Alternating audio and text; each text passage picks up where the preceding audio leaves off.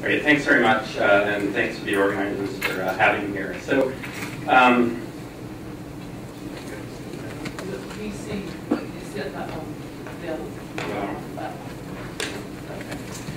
so I want to talk very quickly about sort of air pollution in global health context. I think many people know about air pollution in their local communities, perhaps in their countries, what the impacts are, but talk a little bit about globally. And then how it's interplays with development transitions. As we actually think about global health, we really need to think about development, as all of you know. And then really to discuss both some challenges and also some opportunities for improvement. And this is actually where I think air pollution management intersects with climate change mitigation. So I think this is probably familiar to most of you. This is from the Comparative Risk Assessment Project, and this exercise is now sort of being redone as part of the Global Urban Disease Project, looking at a series of major risk factors and the burden of disease that can be attributed to them.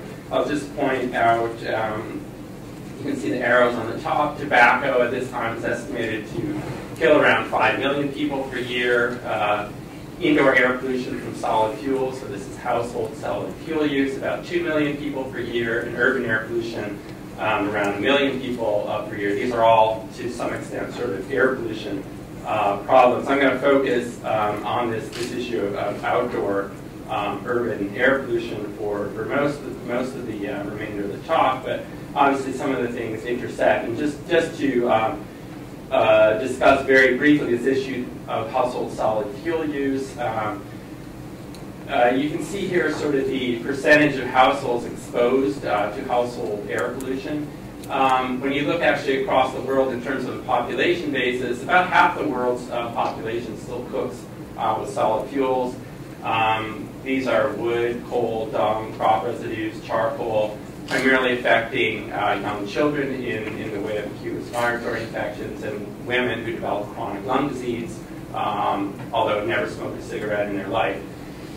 So this is really one of the great global health problems, arguably one of the great environmental health problems of the world, and it's really just now, actually, that I think it's really achieving due attention from major international organizations. And I'll come back to this just at the end. Now, focusing just on urban outdoor air pollution, so these previous estimates, 800,000 deaths per year, 6.5 million DALYs. I'm going to talk mostly about Asia, first of all because that's what I know best, where most of my work now is focused, but also because about 2/3 of this burden actually occurs in rapidly urbanizing Asia. This map you can see is estimates from chemical transport model as well as combined with satellite observations of outdoor air pollution levels around the world. We have to use these models and satellite observations because actually for much of the developing world we have no measurements on the ground. So this is something that's changing, but obviously needs to change more. With the exception of what you can see over northern Africa, so that's actually wind-blown dust. All the other hotspots for air pollution are anthropogenic. So you can see actually in South Asia, in China, Southeast Asia, to some extent still in Eastern Europe, a little bit in Central and Latin America, some rather high levels of air pollution. But actually,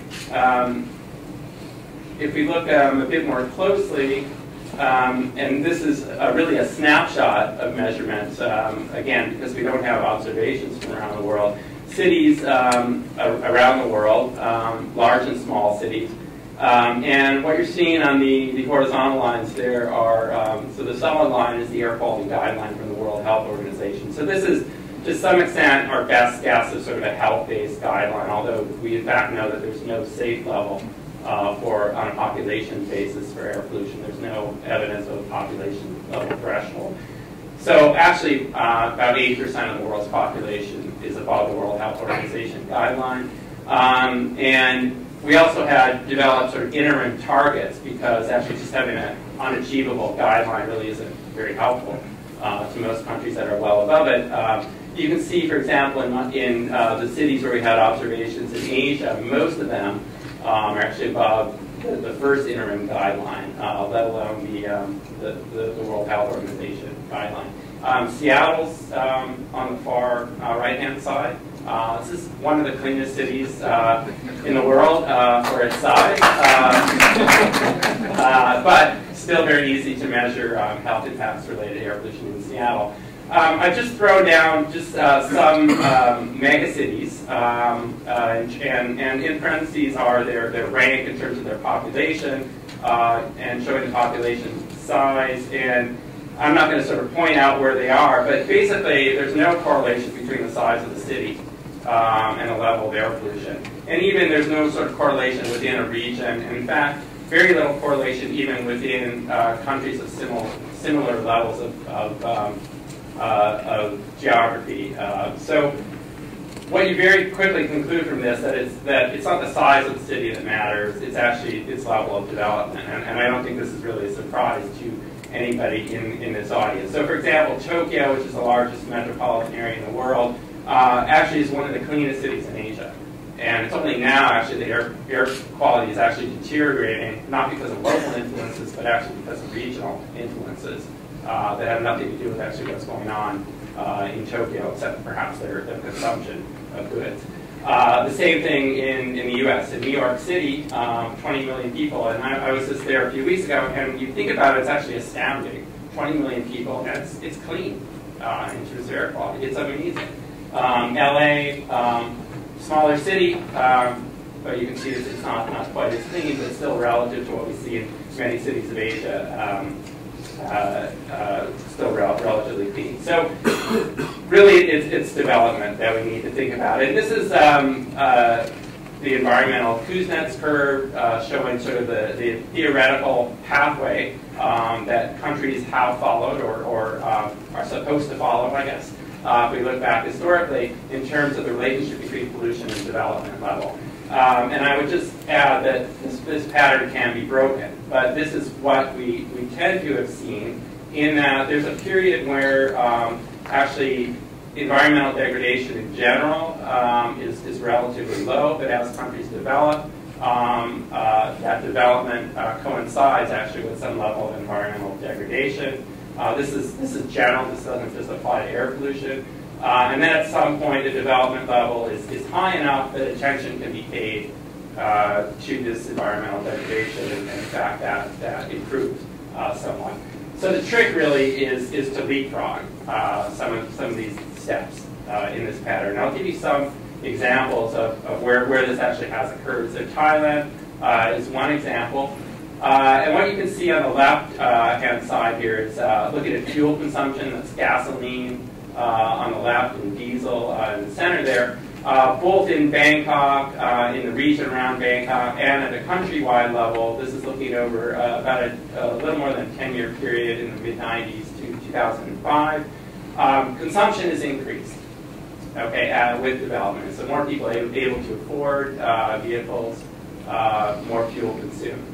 Over on the right-hand side are a number of air pollutants, and for the most part, they've all decreased. And so there's a decrease actually in air pollution, both countrywide, in Bangkok, and regionally, that actually coincides with this period of increased fuel consumption. So this is a good thing. This is the anti-message to, we can't control emissions of pollutants because it's going to affect the economy. And we actually know this very well from what's happened in North America. And this is also true in rapidly developing countries.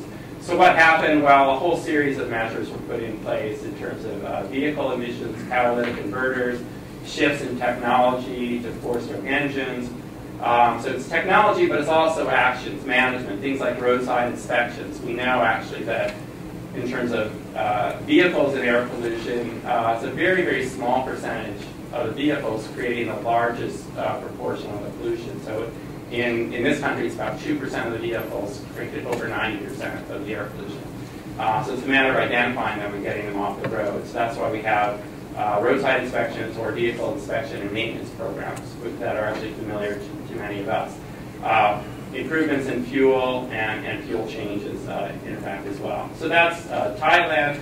We actually look more generally in Asia. We see similar patterns, and this is just looking at trends. This is now 1990 to 2005 in primary energy consumption. And then the bottom here, trends in transportation fuel consumption. And really just staggering sort of linear or relatively linear increases over this period in all locations in Asia. And at the same time, again, to the best of our abilities, when we look in cities, we actually seen general decreases in levels of air pollution. This is estimates from a World Bank model, again, because we don't have all the measurements everywhere, in particulate matter, one of the pollutants that we're most concerned with in terms of human health impacts.